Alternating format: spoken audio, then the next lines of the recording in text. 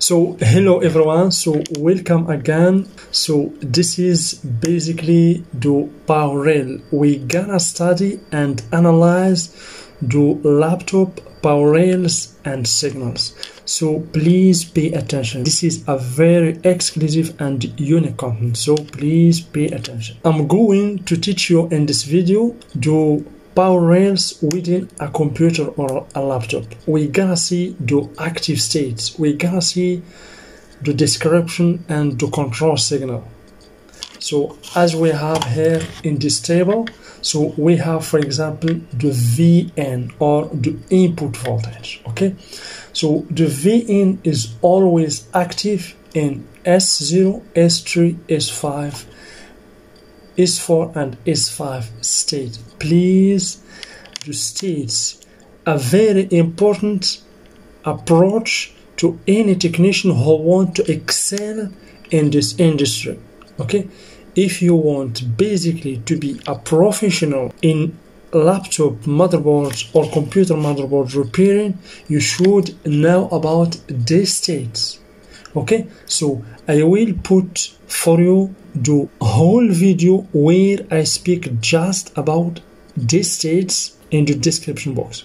Please watch that video if you want to know about the laptop states, because without understanding these states you cannot understand how the computer works. So in this video I will not explain to you the states, because I will put for you the video in the description box. The first power signal that we gonna know is the VN or the input voltage. This is of course the main voltage, about 19 volt, 20 volt, 18 volt, depending on the type of the computer. Okay, so this voltage basically is active. Active means present. This voltage is present in all states for the motherboard. Okay, so for S0, S3, S4 and S5. Okay, so the description, of course, EC adapter, we have 19 volts. Okay, we don't have any control signal for this kind of voltage. It is a basic or a primary voltage. Then we have the main battery. Basically this one also is generated based on VN. This is main battery. As you can see here, we have main battery about usually 12 volt. Here we have 10 to 17 volt. Okay, so this is basically the main battery, means the voltage generated by the battery if the VN or the adapter is not inserted. Okay, the same in all states you can find this voltage. Then we have the VCC RTC. Basically VCC RTC. RTC means real-time clock. Here for this voltage, basically it is the voltage generated by the CMOS battery. Okay, about 3.3 volt. As we have here, RTC or real-time clock, keyboard control power 3.3 volts. Because we have here the keyboard power is powered by 3.3 volts. Okay, and we have plus 15 volt. Of course, this voltage you cannot find in all motherboards. In some motherboard we have plus 15 volts. Okay, in some we don't have, but the majority of motherboard we don't have plus 15 volt as a main voltage also. And we have the CPU core or the voltage for the CPU. Okay, as we have seen in the previous videos, for the CPU the voltage is usually between 0.7 volt and 1.2 volt depending on the type of the CPU. And we have seen also that every CPU has its own IDs, and based on that IDs the control IC for the CPU know the exact voltage that have to generate for the CPU or the processor. Okay, so this basically is active in S0. S0 means the laptop is on. Okay, so please go to the description box, watch the video about states, laptop states, and come back and watch this video. This is an advice if you want to understand 90%. Okay, so CPU core, we have CPU core power, as you can see, 1.25, 1.15, as I told you. Do you see? Between 0.7 volt to 1.2 volt. Here we have 1.25. Okay, almost. And we have the control signal, we called it VROM. The control signal here means an enable signal or a control signal that without this or those control signals we cannot get this voltage. This is basically an input. Okay, then we have 1.05 volt. This voltage also is for the processor and for the NOT bridge, but this voltage is especially to feed the bus between the CPU and the NOT bridge. We have here FSB, means front side bus. Okay, front side bus. Basically, the front side bus is the bus that connects between the processor and the NOT bridge. Please let me see if I have here the block diagram and see whether we have FSB or not. So we have the processor, we have basically the NOT bridge. This is the FSB. Do you see? We have FSB, front side bus. Okay, we have 667, 800 megahertz. The speed is increased here. So we have FSB. This is FSB. So without 1.05 volt, the data will not transferred here. Okay, means that voltage is the voltage that carry out or carry the data to pass between here and here, and of course in bidirectional. Okay, so we have FSB, as you can see, FSB power 1.05 volt. So means if we have this voltage, the CPU core is present. For example, 1.15 volt is present for the CPU. Okay, and also the power for the chipset for the NOT bridge is present, but we don't have this voltage. Means what? Please in the comment below.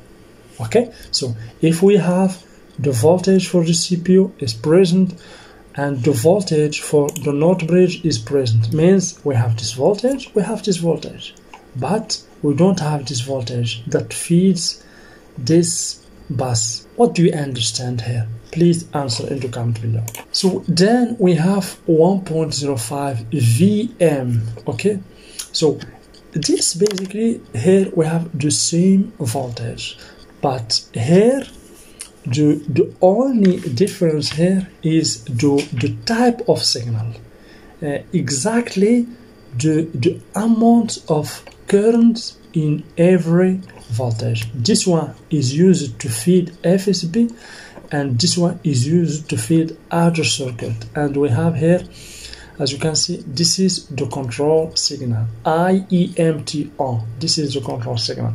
We're gonna go and see exactly what is this kind of signal in the next slides. Okay, then we have plus 3 volts that is present in S0 state. This is the control signal. We have 3 volt SAS present in S0 and S3. Do you see 3 volt, 3 volt, 3 volt, 3 volt also here? So you can ask, and what is the difference? Why we use many kind of 3 volt? Here, of course, these 3 volts are not the same in terms of current. Okay, you can find, for example, 0.5 milliamps here, 0.9 here, 1 milli, etc. Okay, and of course here also we have the control signal is different. The control signal for this 3 volt is, as you can see, main D. For this one we have SAS on, for this one we have S5 on, etc. So please don't be panic. I will go with you step by step until you understand everything about schematics. So basically we're gonna see many schematics for many laptops. So my goal here and my objective is to know the process and the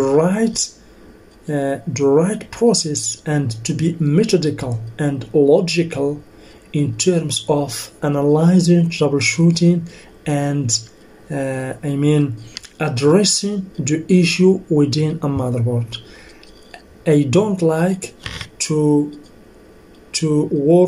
work in any motherboard randomly. No, for me, I don't work randomly. When I get the motherboard, I try to make a visual inspection about 30 seconds, and then I go and I have the process to follow, and I detect the failure in 2 minutes maximum. I told you before, 2 minutes maximum. You can give me any motherboard, any kind of motherboard. I'm sure I told you the truth. I repair over than 1,000 laptop. Over than 1,000 laptop, I repair it without any problem. Okay, so that's why I gained this experience troubleshooting quickly the motherboard. Here basically just 3 volts, as you can see here. For state, this one 3 volt SAS is present in S4 and S3. 3 volt S5 present in S0, S3, S4, etc. Okay, so as I told you before, for 3 volts there is a difference in terms of currents and the control signal.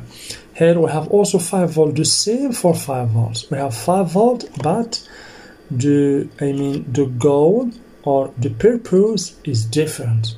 This 3 volt, for example, will feed the USB connectors. This 3 volt will feed the hard disk drive motor. This 3 volt, for example, will feed the other parts in the motherboard. Okay, we have here plus 1.5 volts. The control signal is the main D. We're gonna understand this control signals in the next slide. We have 1.5 VM.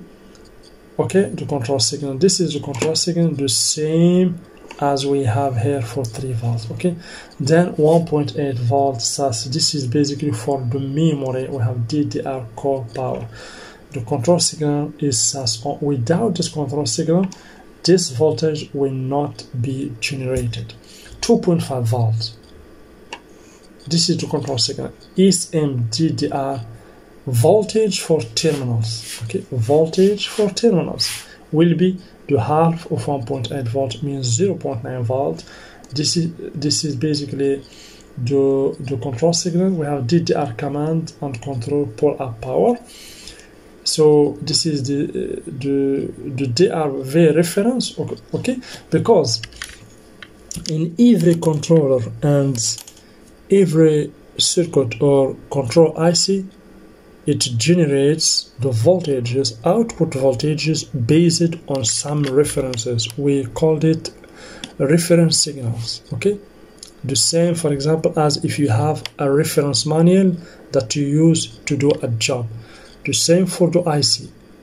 It has some reference signals that always should relate to that reference signals to generate an accurate and exact output voltage. Okay, so we have here, as you can see, the VDDA means basically for audio. Okay, we have audio analog power 5 volts. Okay, this is the control signal main on. So when you find, for example, the same control signal for here main on, here main on, always you have S0 state, because each control signal is present in a specific state. Then we have plus 3 volt for clock, plus 3 volt for LAN. As you can see here, this is the control signal. Okay, 1.25 volts present in state 0 control signal, etc. Okay, so I hope that you understand a little bit about the power signals. So please, if you have any question or any suggestion, or if you want to add something else, please in the comment below. And of course, in the next video, as I told you before, we're gonna discuss, of course, the power sequence. It will be one of the most important videos, of course. The power sequence, please don't miss out this power sequence video, because by understanding this power sequence, you can know the HIC and the role of HIC and how basically the blueprint of the motherboard, how the ICs are positioned in the motherboard, and how voltages and generated. Okay, so tomorrow we're gonna study basically this power sequence or power block diagram. So thank you very much, and please don't forget to subscribe, like and share the video. So see you tomorrow with another video.